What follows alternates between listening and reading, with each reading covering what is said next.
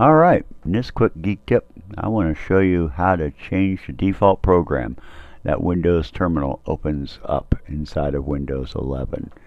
Now, previous versions of Windows, it was fairly easy to get to PowerShell and the command prompt from different ways, with the start menu, the power user menu. But in Windows 11, Microsoft combined them all together into a program called Windows Terminal. But Windows Terminal, for me, opens up by default in the PowerShell. And I like to use command prompt whenever possible. There are times when I have to use PowerShell, but majority of the time I like to use command prompt. So I'm going to show you how to change that over. So to get to the Windows Terminal, there's a couple of ways to do it. We can actually click on the Start button.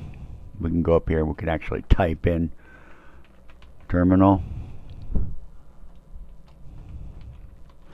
And we'll get Windows Terminal here. We can also go to the Start button and we can go to All Apps and we can scroll down to Windows Terminal. Boom, right there. Or my personal favorite is the Power User menu. To get to the Power User menu, you have to right click on the Start button and you actually bring up this Power User menu, which actually came into fruition in Windows 8.1. People didn't like the start screen that Microsoft had implemented in Windows 8. So when Windows 8.1 came out, they added in this Power User menu. So there's a couple ways to get to it. We can actually right click on the Start button, bring it up that way, or we can use the keyboard combination of the Window key X.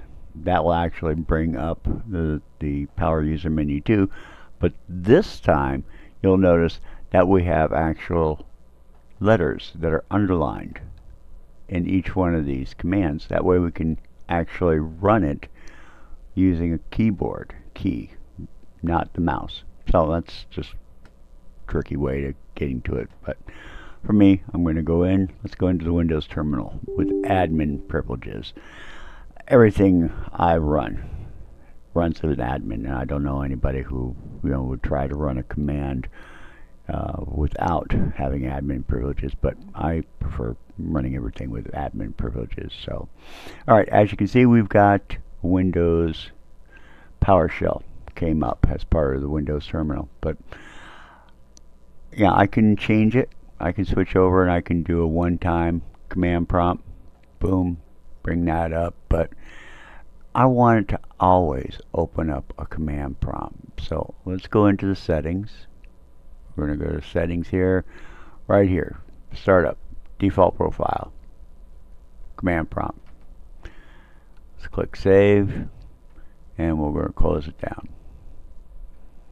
Alright, so this time when I right click on the Start button and I go to Windows Terminal Admin, I now have Administrator Command Prompt. So that's today's quick geek tip. If you have any more questions or if you want any more computer tips, go on over to geeksinphoenix.com. Alright, have a great day and we will talk to you later.